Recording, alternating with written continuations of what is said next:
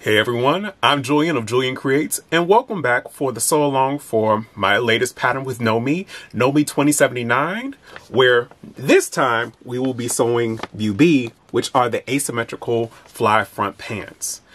You can check in the last video to see how I put together view A, which is the shirt. These pants really were inspired by wanting something different in menswear. After seeing Marcia of Kichibi Style, her asymmetrical cargo pants, I was like, I love that detail and that feature, and I would love to see it in menswear. I decided to do it more on a formal or traditional route, doing it on a regular pair of trousers with a slimmer leg, and it really works well with the way that the top is fit, so that it gives you a nice mix. Here I did it in a metallic suiting, so I was looking like a rock star. But this can definitely also be done in a linen and a cotton sateen suiting, something like that, to really give you a nice feel. I'm going to be using a cotton sateen suiting to go along with the top, which has a similar colorway. We'll get into that in a bit. But get your fabric, get your pattern. Let's get started. Now that we are starting on the pants, which is view B of Know Me 2079, these are the pieces that you will need. You will need one of piece 9, which is your right front. You will need one of piece 10, which is your left front. And as you can see here, I've already started to cut in my notches, and I am using a stretch cotton sateen suiting. You will need 2 of piece 11, which are your pocket linings. Because of the way that this fabric, I'm using all the same fabric, but you could also use a pocket lining fabric. If you want to make like a coordinated set, you can absolutely use your shirt fabric as your pocket lining. Then out of interfacing, you're going to cut 2 of your piece 12, which is your pocket interfacing. Then you will have 1 of piece 13, which is your right pocket side front. 1 of piece 14, which is your left side front, which is part of your pocket piece. Then you will need 1 of number 15, which is your right fly piece. And then 1 as well as 1 of interfacing of your left fly facing, which is piece number 16. Then you will cut 2 of piece 17, which is your back piece. I've already started making sure that I'm marking my notches as well as my darts and placement for my pocket. Here I am kind of diverting from the pattern just a tad bit. Normally you would need piece number 18. You will cut 2 of these and 2 of the interfacing for your welt. And then you will cut 2 of in your lining fabric for your pocket. This is piece number 19. What I'm doing is I'm going to do all like an all-in-one welt and pocket piece. So I basically took my pocket piece and basically cut with my rotary cutter this part of it to basically this placement line, and then I pull the pattern down just to give me extra space. Plus I also like deeper pockets. This is an easy alteration that you anybody could do, is just to extend their pocket length if they want to have a deeper back pocket. But you can also use it to add in and do like a grown on welt, and we'll add in that piece of interfacing before we sew the welt in. And because I'm using all the same fabric, I don't need to cut any of my back pocket facing. But if you are using like a lining fabric different from your actual like pants, you will want to cut 2 of these. And then finally,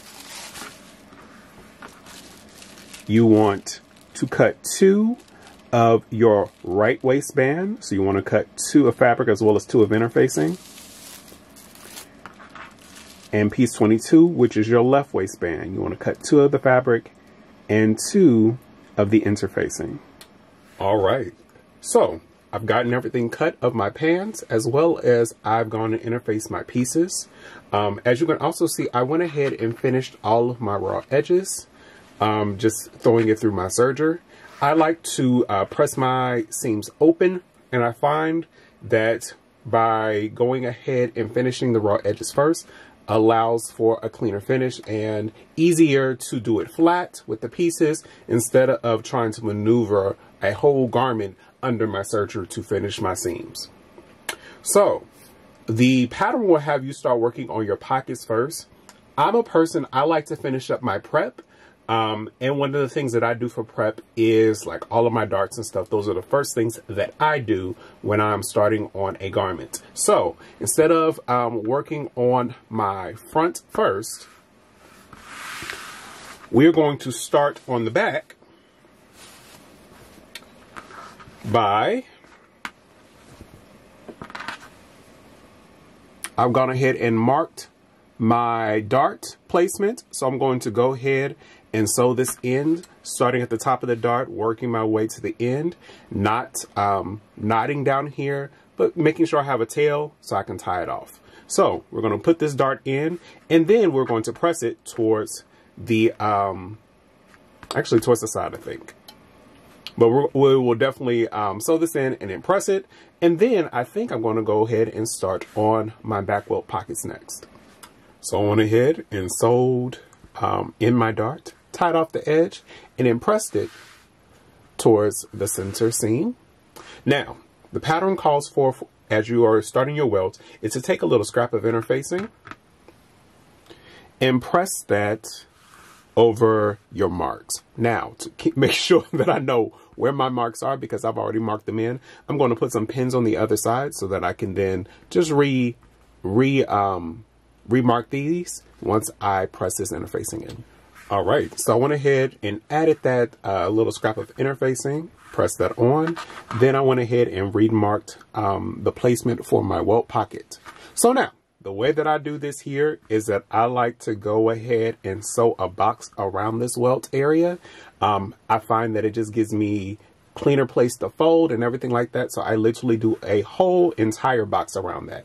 And then we will start putting on the pocket piece.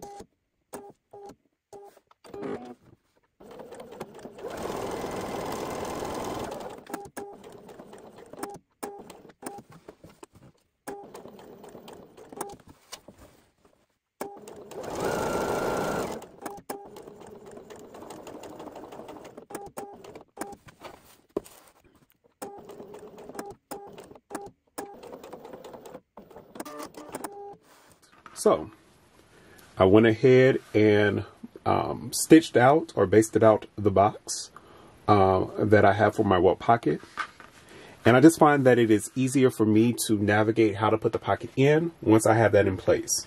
Now, once we have that in place, I'm doing my pocket a bit differently. So instead of using the welt piece, I have increased the size of my pocket piece by, I think I did it by 3 inches. Usually I do that on every piece. So I literally cut this bottom portion at the same length, and then I just pull my top piece up to add some length to it. So instead of, and since I'm also using the same fabric, I'm not using the facing piece, but I have went ahead and drawn out my lines here for my welt markings there. And we're going to place those lines right on top of that stitching. And then I will pin it. Now, I'm going to pin it from the back side because I find that it is easier for me to sew from this side, because then I can match up with these lines and we will sew this line and this line only. All right, so I went ahead and went over my parallel lines again, attaching this pocket flap. Now, as you can see here, my lines are a little squiffy from the lines that I marked, but I did use this as just a guide point. The reason I sew it from this side is because these are where I want the pocket placement to be exactly. So this is what works for me, but use, of course, what works best for you. So now that we have done that, what I'm going to do is I'm going to start opening up my slit for my pocket. Okay. And I don't go all the way over with my rotary cutter. I then go back in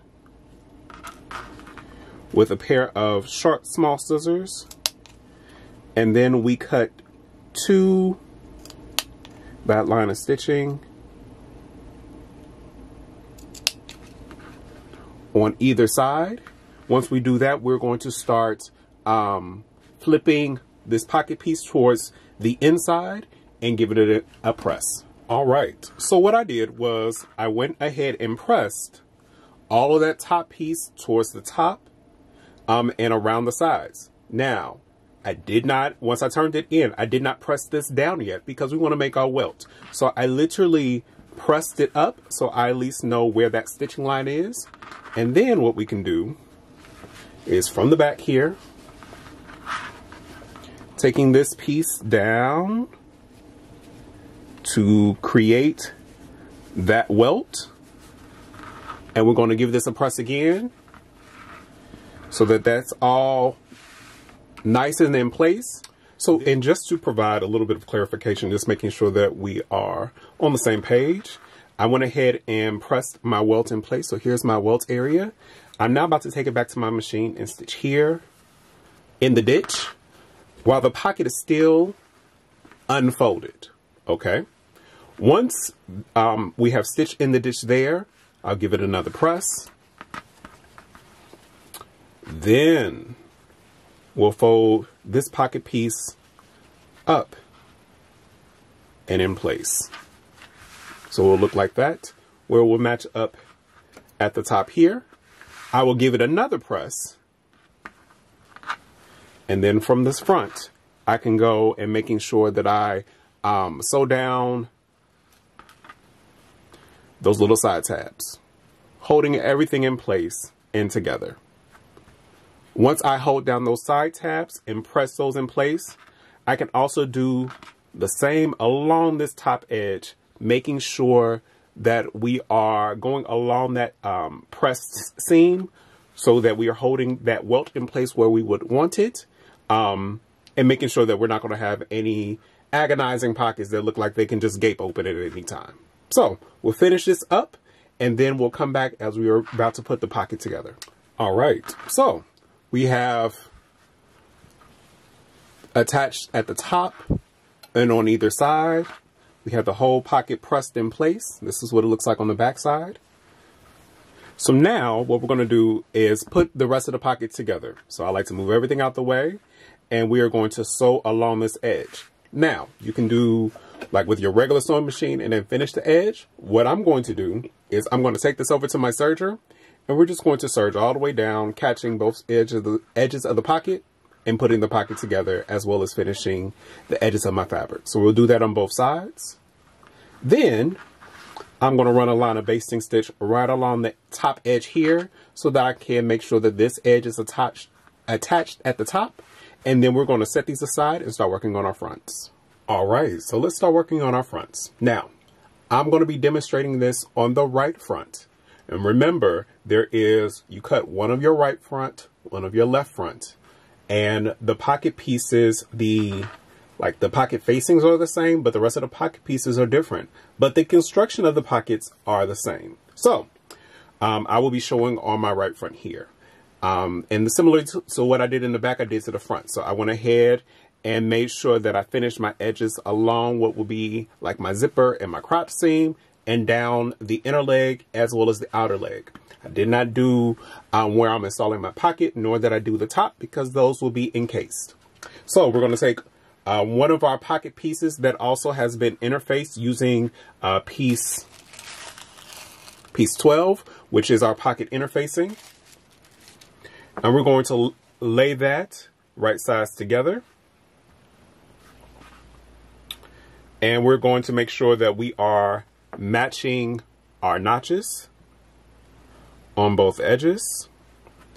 And we are then going to sew between the dots on the pattern. And I have small marks, so we're going to sew in between those. All right, so once I have gone ahead and sewn between the dots, I then went and pressed the seam allowances towards this pocket lining. We are then going to understitch it, give it another press, fold it back, making sure that that edge is right along that corner. And then we're going to top stitch it at 1/4 of an inch. All right, so we have everything. We understitched. I don't know if you can even see that. There you go. Understitched as well as top stitched. All that together. Now we're going to take our right side front, basically our right pocket piece. We're going to lay that on top, and we're going to match up all of our dots and notches along the pocket as well. Here as well. There we go. And then, of course, once I flatten it down, I will pin it, and we're going to sew this together. And if you want to, what I'm probably going to do is, of course, I'm going to move it out the way, do it this way, sew it all the way around towards this edge here. Then what we will do is we will do a line of basting stitches top here to the dot, as well as this way. So this way to the dot. And we'll do that to the other side as well. And that puts our pockets together. So I went ahead and did my pockets on both of my fronts. The only thing that is different really is how I kind of combine them. So of course we did them both down the side here on either side. Now the pocket on your right side, they have you press across the top and down the front so that all of this will be also caught in when you put in the zipper. On this side,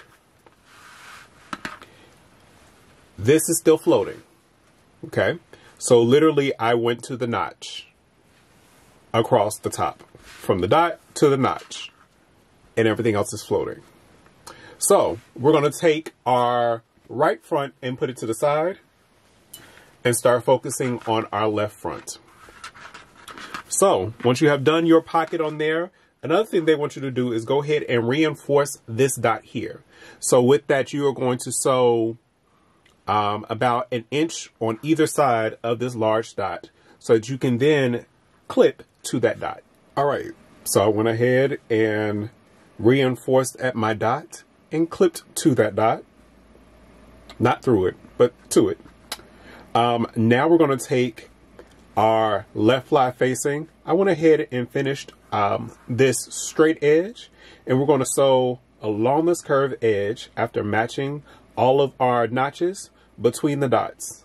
Attaching that there, then we're going to open this up and understitch it. So we went ahead, sewed on our front piece, turned it to the back, and did some understitching as well. So now what we're going to do is we're going to attach both of our fronts, and we're going to sew from that dot piece all the way down to the notch, attaching both of the fronts together, right sides together. All right, so my fronts are now attached from the dot down to that notch. So from the front,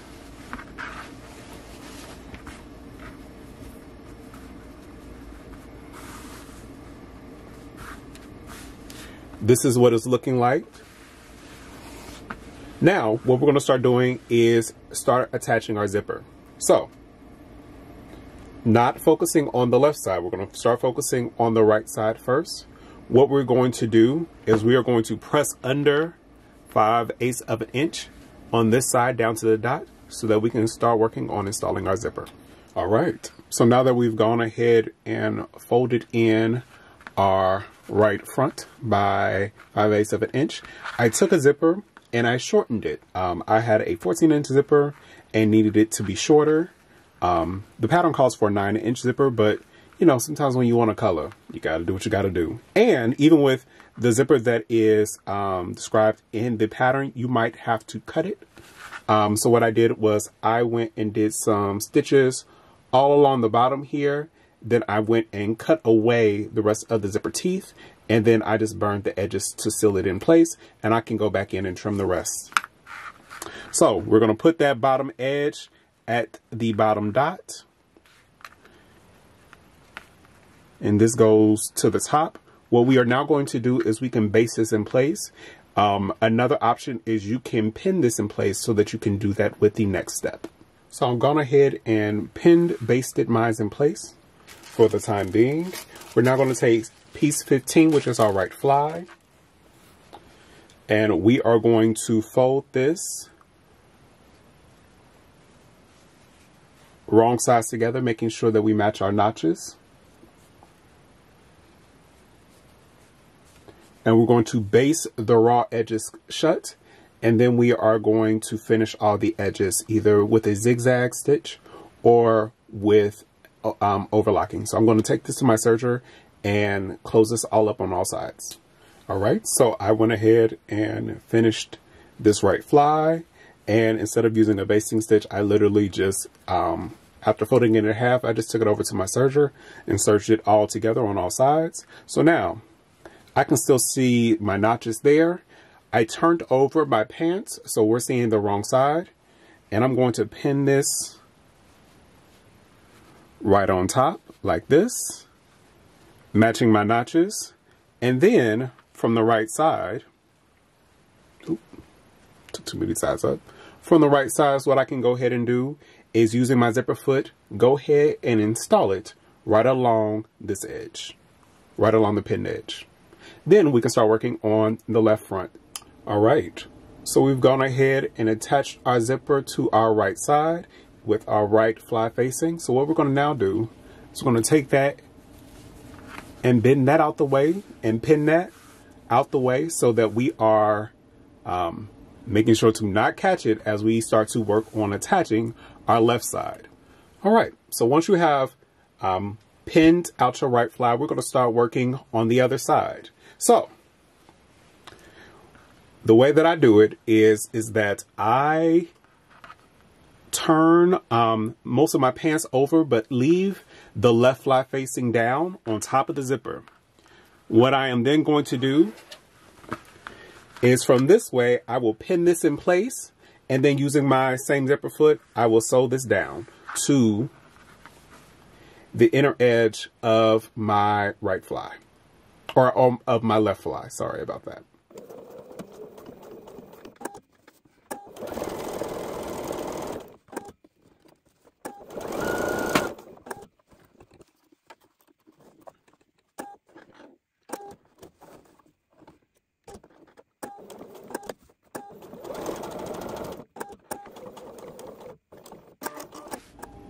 All right, so now that we have gone ahead and sewn our zipper on the left side to the left facing, what we're going to do is focus on finishing up the inside. One of the great things again about this zipper is that for like a zipper installation, I would say this is one of the easiest that you can do because you don't have any of the top stitching to give it that effect of a zipper.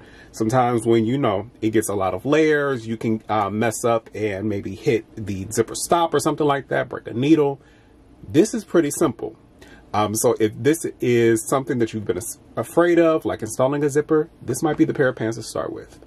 So what we are now going to do, and I've already went ahead and did it here, is we're going to focus on finishing the inside piece with this side. So as you can see here that I've already sewn them together. So the way that I did that is literally while my zipper foot is still on, I went and put my left side front along the edge of my left facing, matching my seam allowance, and I just used my zipper foot and ran it right along the edge of that, or at a 3/8 inch seam allowance, or 1 centimeter, with the right sides together.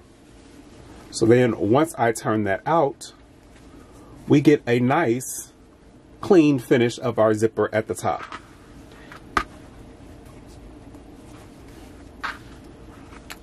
And once you have done that, you can go ahead and baste this edge all together closed. And then we can start focusing on putting our whole pants together. So now that our fronts are put together, we have our zipper in, it's now time to start attaching our front to our back.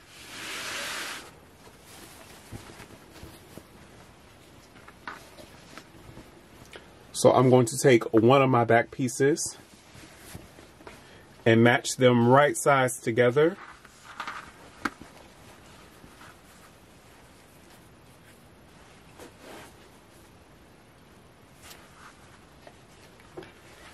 And we're going to sew along the inseam. So from this all the way down, matching our notches all the way down. Now, I normally like to start sewing from the bottom up. So I probably will turn these around and sew these from the bottom up with the 5/8 inch seam allowance on both legs. So once I went ahead and sewed the inner leg seams, I went ahead and pressed them and then pressed the seam allowances out. Just so that there could be that flatness along the seams. Hence why I went ahead and finished the edges first. Now what we're going to do is we are going to do our crotch seam, matching up our notches, and we're going to sew our crotch seam to the dot where we sewed earlier. And for reinforcement, we're going to sew over that again. So now that we've gone ahead and double stitched our crotch seam to the dot, I went ahead and pressed those seam allowances open as well. And because we had already notched in at the dot near the fly, I'm able to press those out evenly and not have any issues there. What we are now going to do is we are going to do our outside leg seams on either side. Again, I like to sew from the bottom up, making sure that I'm matching all of my notches together. So we'll sew these at a 5/8 inch seam allowance. Then you can press these to the back. Again, because I've already finished these edges, I do prefer to press them open, but you can definitely press these seam allowances towards the back and it'll be fine, and we'll start working on our waistband. So now, after doing our side seams as well, the main body of our pants are done, and we're going to put these aside and start working on our waistband. To get our waistbands together, we are going to take one of our interfaced left waistbands and right waistbands, and we are going to sew them together at the double notch on the edge at 5/8 inch seam allowance. So once I stitch together the right and left waistband, I press my seam allowance open, and as you can see, I've already started to pin, making sure that all of my notches and dots match, and we have this right sides together. So we're going to sew this at 5/8 inch seam allowance all the way around, and then we'll start working on the inner waistband. So once I sewed on the waistband, I went ahead and pressed it and then pressed my seam allowances up. You can trim some of the seam allowance away, and I went ahead and then sewed up the back center back seam of my waistband facing and press up a 1/2 inch along my notched edge. You can then trim this down to 1/4 inch. I like to leave a little bit more room just to make sure I catch it. That's me. So what we're now going to do is right sides together. We're going to pin this and sew this around the whole waistband, and then we'll come back to focus on finishing. All right. So we went ahead and sewed our facing in place. I then went and graded my seams here and here and started to turn it out. But before fully turning it out, I went to as far as I could and understitched the seam allowance towards the facing itself. So we understitched that all the way around, and then I just gave it a good press. Now, what we're going to do is we're going to start pinning this in place so that we can stitch in the ditch from the outside, holding this waistband in place. I also went ahead and started trimming, making sure that all my seams and stuff were trimmed up, but overall,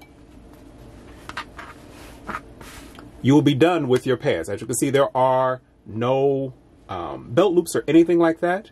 But once you have sewn in your waistband, you can start working on your finishing.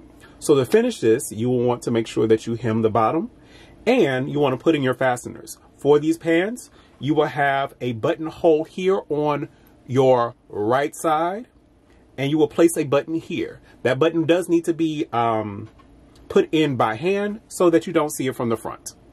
Also, you want to put a hook and bar at the edges here so that you can fully clasp it together. Now, this is a curved waistband, so it is meant to fit. But if you are scared that the pants are going to slip off, what I would do is try to put your hook and bar just a little bit over, just so that you can get a further tug, just to make sure that you are holding your pants securely in place. But once you have done that and given it a good press, you are done with view B of ME2079.